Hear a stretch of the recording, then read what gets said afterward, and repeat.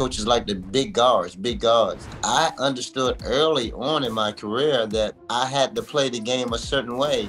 And the way I impact the game was phenomenal in a way where they couldn't really truly grasp that, man, this little kid, this small young man out here really impacting the game to the point to where he doesn't even have to score a point to where they stay winning by 20. It was something that nobody else has ever done. This is Muggsy Bogues. He's a former NBA player who played 14 seasons in 4 different cities, including my hometown with the Toronto Raptors. And at 5'3", he was the shortest man to have played in NBA history. Now, what makes Muggsy so remarkable is he's not only tenacious, he's not only hardworking, he's not only driven. He was able to turn his quote-unquote weakness of being the short man into a superpower.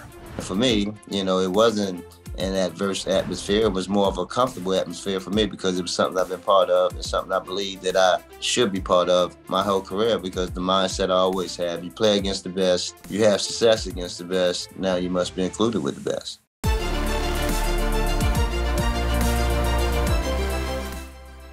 At 5'3", of course, the thing that everybody wants to talk about for your entire career, you're probably tired about it, is your height. I don't want to talk about your height. Here's what I do want to talk about. You have been able to make a career of turning weaknesses into ridiculous strengths against all the doubters, against all the haters, against everyone who says this man should not be in the NBA.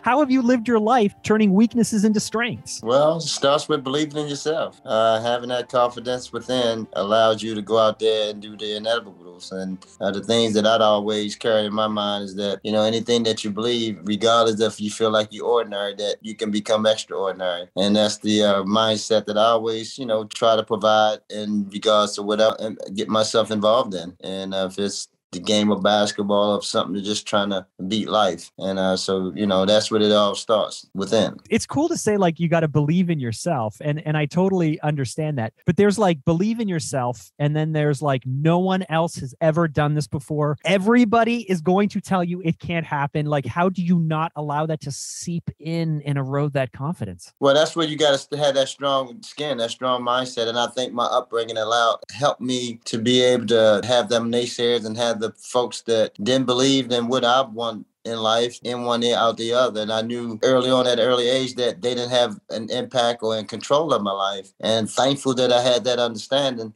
because it could have been effective in terms of my growth and my pursuit and trying the dreams that I was, carrying around in my head. If I would allow those individuals to take over that in my mind, then I wouldn't be here talking to you today. So that's why I go back to it comes within. You got to have that mindset, that confidence, because those folks always will tell you who you should be or who you need to be, as opposed to you should know who you want to be. And when you have that understanding of yourself and of the things that you're trying to endure, especially the craft that I was trying to enter into, that industry, trying to break down those barriers, because all coaches like the big guards, and how I had to impact the game. And it had to be a little different than what little or smaller players normally do in the game. And that position called for leadership, understanding how to make guys around you better, being an extension of the coach, being effective on both ends of the floor, and being a disruptive on defense allowed me to as well to not be looked upon and be taken advantage of my size, because the information that I had and I have obtained in my head in terms of how to play against bigger players allowed me to, to climb the highest ladder, which was the NBA. I know that you picked up basketball on the streets playing in Baltimore. And then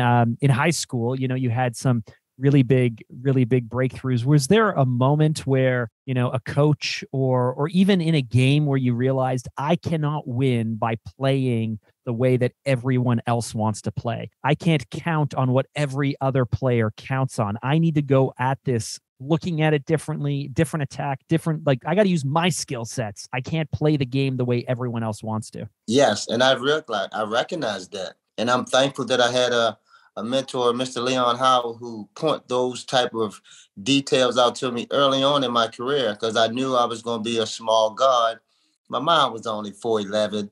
My dad was 5'7". My brother was 5'6", and my sister was 5'1". So we was in that 5 foot family, and I knew I wasn't going to get much out of that 5 foot range. So I understood early on in my career that I had to play the game a certain way. I had a small guards in my neighborhood who played the game differently, but I had one particular who played it almost similar to me, but again, slightly a little different. He was more score mentality as opposed to me was pass first type of mentality. But watching his style of play, how to play defense, how to steal the basketball, how to be that disrupted on the defensive end, it gave me that really belief that, hey, I can take this thing to a whole new level. I could be that 2.0 of what he's doing, and having that understanding how to be really putting pressure on my opponent, how to make my guys around me better, how to really understand how to keep being that extension of the coach, and having that understanding allowed me to really navigate through all those barriers that I had to break down. It's so cool though, because it's like, I mean,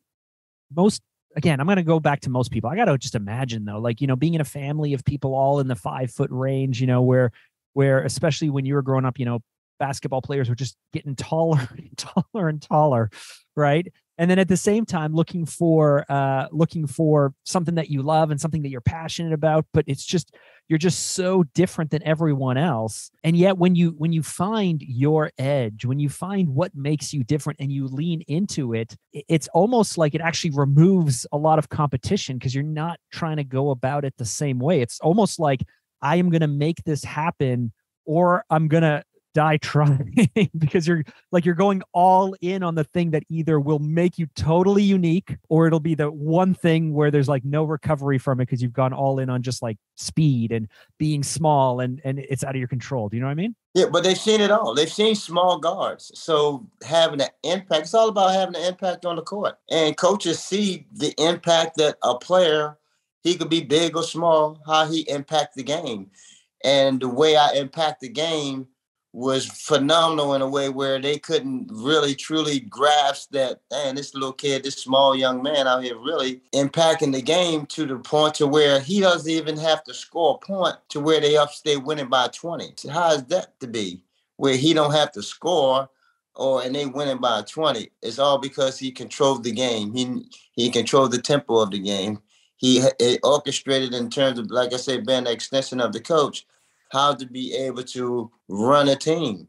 And some games, created that. But of course, most of the games that I did, you have to score to keep them off balance. And that's the knowledge of a point guard, having the understanding of the game. And that's where the great coaches, they see that and they say, well, he's doing it on both ends of the floor. He's doing it even as a small guard, but he having the same impact as it was if it was a 6-foot, guard running our program. Did this leadership role come naturally to you, or was it something that you really had to like work on? And I think I was born a leader in that regard. I've always been someone that's outspoken. And I think coming with the position that I had to play, again, gave me that platform to continue to use your voice, because, again, I was the extension of the coach. I had the ball in my hand 80% of the time, and the guys had to really look at me as what we're into and what we're trying to run. So, and also how to make them better, and the egos, and, how to talk to one, how to put one in a position to be successful as opposed to not putting this one in that same position. So understanding the skill set. So that was something that I always had a understanding of, and being able to develop that skill set and being able to have the mindset and understanding that I can compete with anyone. Just a matter of me being able to have an opportunity, and given those opportunities, I always took advantage. I love it. I love it. Now, I do know that you pissed a lot of people off as well, right? Like in terms of your gameplay, in terms of how, the NBA obviously is a super aggressive game that's really, really fast, with a lot of egos and a lot of tempers and a lot of people who are like crazy competitive. And so if you're thinking back to some of the biggest lessons you learned pissing people off, does one come to mind where you're like, really shouldn't have done that? I woken the beast. Well, no. Well, it's a lot of those times, of course, with Michael Jordan and those guys. Michael Jordan doesn't say nice things about you always. No, really not. And Gary Payton, as well as the guys that you played against, the Tim Hardaway. But those are the great things that you love, because that's respect. And one thing about us guards and us players, you don't want that constant pressure all day long, bringing the ball off the court, having to ward somebody off, fighting somebody to get across half court, then run your offense and so forth. But I became that guy because I understood what I brought to the table in terms of me and my strengths and what going to allow me to continue to be on the floor, to be recognized, to be a disruptor. I had to be that type of player, even though it was a pest to them. Did you love that? Did it like feed your energy, or were you like, oh man, okay, I got to go do my job? That's exactly what it was. It was my job. In terms of me being able to continue to keep serving the organization that I was representing, to be able to continue to be the player that I wanted to be. And I knew that could be, an advantage for me in that regards, to be able to, get in guys' head, to be able to disrupt them, take time off the clock, you get the ball across half court. And then once they do, you could cross half court, be able to maintain that aggressiveness and play them, very hard and make them earn everything they got. I often think that here's an example, and I'm in no way suggesting that you're as old as my grandfather, but my grandfather, I was sitting down with him. He's turning 94 this week.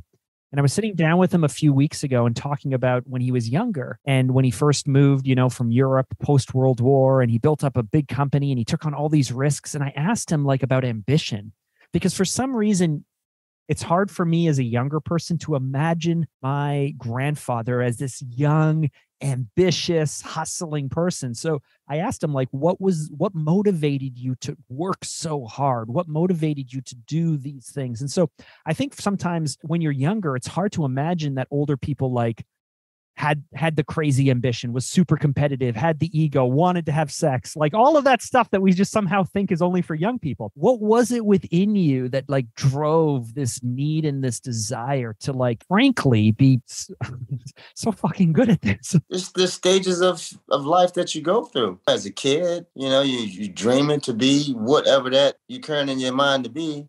And luckily that you find that gift that God has given all of us, to where we can able to work on that to where it could become a career. And being able to have that vision and to be able to have that understanding and ambitions to, to show these naysayers that God, no matter how big or tall, the game of basketball is for us all. And to be able to go out there and display that on a daily basis, to really not short on just one level, but on each level that a player my size is capable of being successful regardless of his height. And having that understanding and that hunger of what I wanted. What drove that?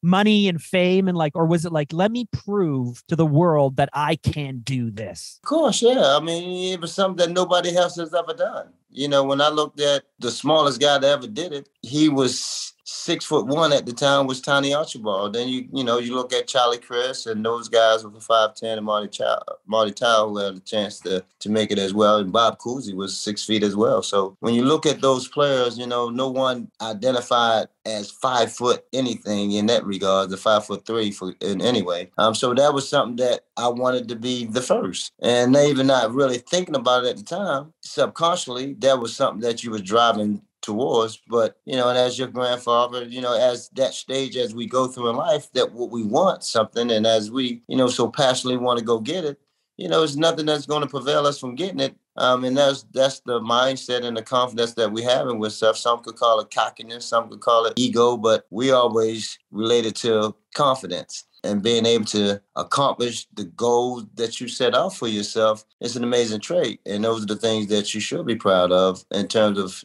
but again, we never always satisfied because we always seem like we want more.